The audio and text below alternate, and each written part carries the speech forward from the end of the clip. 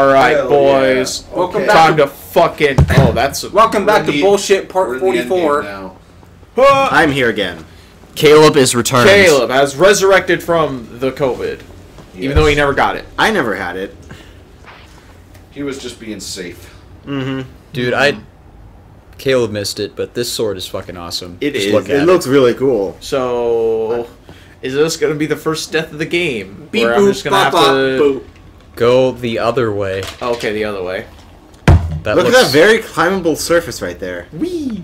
Well, I mean, we Simple went as that. over this to get it. Why don't you simply go in the other direction? The other direction. No, I want to kill myself. Water. Yeah, cool. Wow, that's a lot of health. Okay then. Oh god. Ooh, ooh, oh, Sim. oh, what the fuck? Okay. Nice backflip there. Yeah, go back to that spot you're at where you climbed I up. would have been able to climb that in Assassin's Creed. God. Good for fucking you. I know. Yay! This ain't Assassin's Creed. Climb the pole. This is Assassin's Creed Project. The pole. Oh. Except they removed pole climbing completely. Pretty much. Yeah, it was too gay. Yeah, it was way too gay, dude. I think free running peaked in Mirror's Edge. Mirror's Edge had pretty good free running. 3.4 and Unity. Unity was actually peak free running. I think Unity was peak free running for the Assassin's Creed franchise. Well, because they added a lot of new system. I've The been actual, because they actually fixed a lot of the problems with the other games with free running and such. I've been pretty open about my criticisms of Assassin's Creed. I think on this channel we've talked about it multiple times. Oh, yeah, especially during this series. Yeah, but for me personally, I honestly do not like the direction it's taking. I think you're supposed to go the other way. I think the core of Assassin's Creed is supposed to be, you're an assassin, you have the best training in the world, and you're supposed to be a badass. Mm-hmm. I don't think level-based combat and more RPG elements are needed for Assassin's Creed to be fresh. I feel like Ubisoft is putting that in all of their games now. I don't know what you're talking about. It's so fun being level 30 and getting attacked by a level 90 mercenary that shouldn't even be in this area. Oh yeah, well I actually started Valhalla too. Assassin's Creed has never struck me as level-based damage. It's always been timing, like in the Ezio and 3 and 4. Oh God, not this part. Oh, is this the part that you were talking about? This is my the personal feelings. well, that's right. Oh, do I have to climb It up? is. Yeah. It's Valhalla, Josh. We didn't This is even very- show I hate you this massive part. battles that you can get into. I fucked it up every... Is it Like, I is this wasn't part that doing you talked anything about on his when we profile started? that would Yeah. cause him to miss something. Okay, can I? I know, okay, but I think I I saw know what levels. to Well, yeah, they're difficult mercenaries. I don't know Rip. what you expected. If you're That wasn't expecting even to that literally far. start the game, run to Enemy type variety, like how in the Ezio trilogy, if there was an No! armored villain, you have to do. Don't worry, different I haven't things seen this to- yeah, you have to do that in Valhalla. You didn't even see. Yeah, but they were still people. They weren't like gods and like I know gods are in it, but you fought the common soldiers and everything. Yeah, you do that. There's shield people.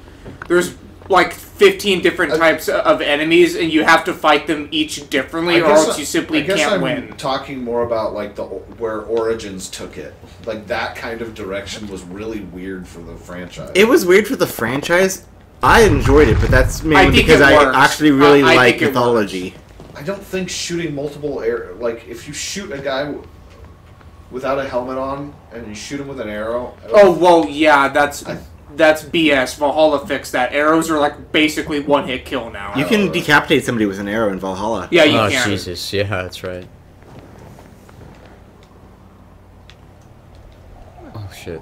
I was But gonna no, say there's something. many enemies in Valhalla that purposely adapt to what you're doing. Yeah. So if you're just spamming attack, what they'll do, parry. They'll just keep doing that when they learn. So you have to physically counter them, or catch them off guard, or throw them off a ledge, or else you're not going to kill them. There's multiple people like that. There's the harder ones that I faced, I think they're called Bannermen or something. Oh yeah. They have a giant banner that has a spear at the end, and they do large sweeping attacks. So you have to dodge in the right direction, or else you're got by them.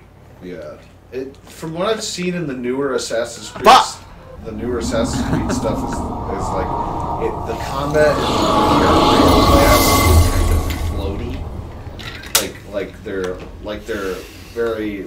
There's Light. not a lot of weight behind their movements, at least from what I've seen. Like Odyssey gave that it feel. Origins did not. Origins, I felt like I was grounded. Yeah. Valhalla, I feel like I'm grounded. Well, you played the Ezio games, right? I've seen two. I've played Brotherhood and Revelations. The Ezio games felt like it was like the stakes were high, and you didn't have much. Like in the way of it was just training and skill that Ezio had instead of like magical artifacts like in Odyssey and stuff like that. I mean, well, I know magical artifacts are kind of important to Assassin's Creed. Yeah, I was about to say you're kind complaining of about magical artifacts, point of but yet you get this little ball that speaks to you. Come on, Josh. No, you get in the Ezio trilogy. Yes, you get the Apple of Eden, but like at the end game, like. It works its way into the story. You don't just use it in Unity. Whatever. You get the same thing. You played Unity, right? Yeah. Yeah. At the end, you get the because it works for the story. Like you get the Sword of Eden. Yeah. Yeah. So like every game in Assassin's Creed that I know of, you eventually get an artifact weapon. Eventually, you do somehow.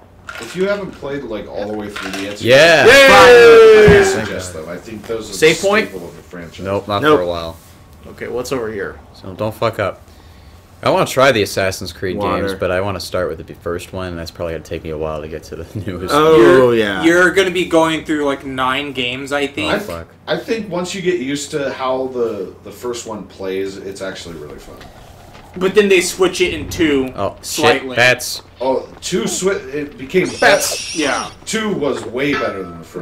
They switch it in 2, and then Brotherhood's next, because they're like, fuck it, we're not gonna put this next. What the fuck that? They're like, You swung and just moved off of the cliff. Okay, good. Oh, Saved. thank God. Thank you, game, for Well, like- autosave. That is, like, very generous. The whole Yeah. thing is, in my opinion, I can't go that Odyssey completely ruined, like, what it should be. Because Odysseus. Origins actually felt like an Assassin's Creed, despite the level-based combat being shit on it. Odyssey ruined it because it wasn't the people who should be making it. It was a completely different... Whoa, what the heck is going on? Ah! It was a completely different studio, and they just basically... What did... What was that? What is this? What even? He just does some weird ass shit. They basically made you like a Greek god or a demigod, and that just didn't feel organic. You're a descendant of Leonidas. After Unity, the Assassin's Creed games. I haven't played Syndicate, but Syndicate was fun. They started feeling like the assassins ain't shit. Yeah. Like they slowly kind of deviated from that. Well, the whole thing, which they call it the Layla Hassan trilogy, which is Origins, Odyssey, and Valhalla. And with Valhalla, that's the end of that trilogy. Yeah. They're going to start another lineage Okay. of it. So, Origins, I think Odyssey, and Valhalla, you have to understand, these are all progenitors to the actual Assassin Order. Yeah. Because the Assassin Order was established during the First Crusade, according to lore. Like what you find in Assassin's Creed 2. Altair is one of the first. They gotta do Altair, it. the other guys from the different lands. Yeah, all the people statues before, from the people you see before, what's their names? Bayek and Aya, technically. Bayek, by the way, Bayek is amazing. I've listened to the Origins soundtrack, and it's amazing. God, it's amazing. It's amazing. Bayek of Siwa, that track is fantastic. No, the voice actor for Bayek is legendary. I Yeah, have like- all of them. I got to play through. I got them like on a humble bundle sale. Guys, But, by the time we play an Assassin's Creed game, we're gonna have nothing to talk about at this rate. No, trust me. There's It's an interesting a lot. topic. There's a lot to talk about just lore-wise, but I'm not allowed to talk because 2 people here have not finished. I haven't even played it, Valhalla. so... So I'm gonna not do any spoilers for their sake. I'll Okay. get Valhalla on sale maybe. But It's Yeah, I But- might too. less than half price. But back to the conversation point. Origins, Odyssey, Valhalla, they're before the Assassins. Oh, wait. Oh, shit. oh, What? Oh, she took his previous sword.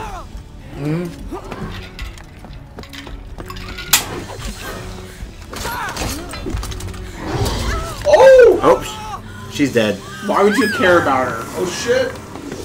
She took your shit, fam. Ah! Yeah. Oh! Yeah. Did you see that? Ah! Oh, blood. Yep. Reach your other hand up. Farah, no!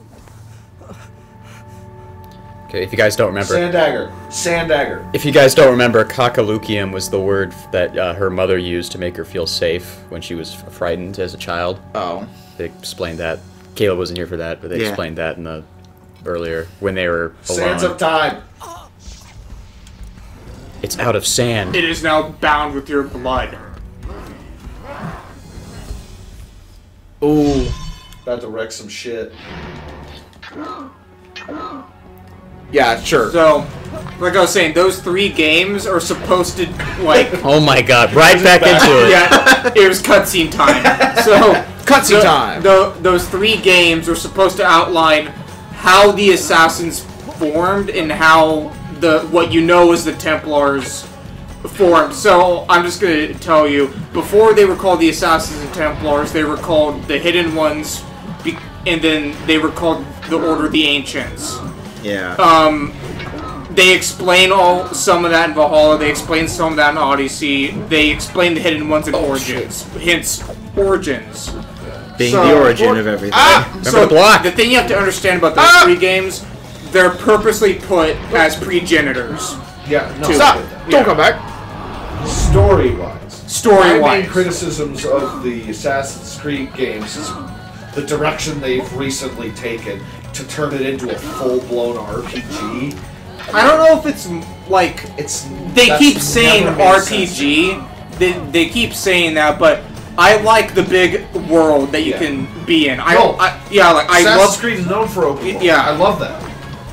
like trust me, Valhalla. All the maps on there are gorgeous. Yeah. Yeah. Half-assed skill trees is one of my biggest pet peeves in gaming. Well- like, when you put a skill tree in a game for no fucking reason. Well, I like they made a skill web. I'm getting in locked. Valhalla. They're just constantly It's a giant jumping web. on you. All God, it is you're getting like fucked in the +2 attack, +2 assassin It's damage. just It's not now Origins and Odyssey. It's like that was kind of dumb because it was like, oh, you get this very specific skill, like you get to do a new move or something. You don't get that in They have it in Valhalla. You have to find the book in order to Yeah. learn the skill. You don't unlock it through some.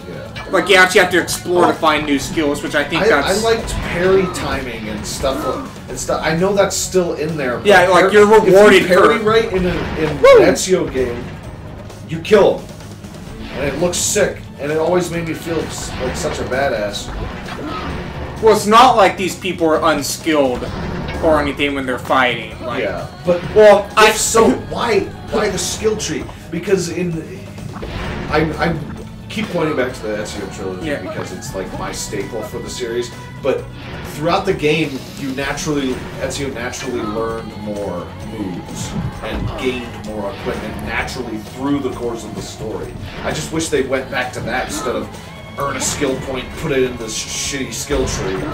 You gotta find And new then you weapons just randomly. Man, I should just rename this Assassin's Creed Assassin's review. Creed has never struck me as a full-blown RPG. It had RPG elements in it, but This is some the cheese. story always made what he learned make sense.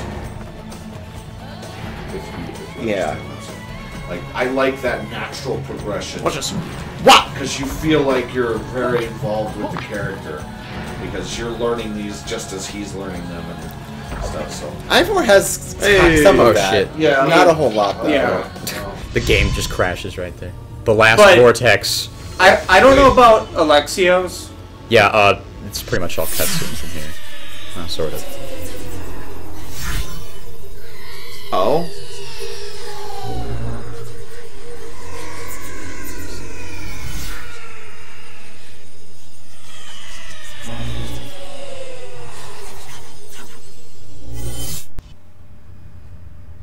Okay.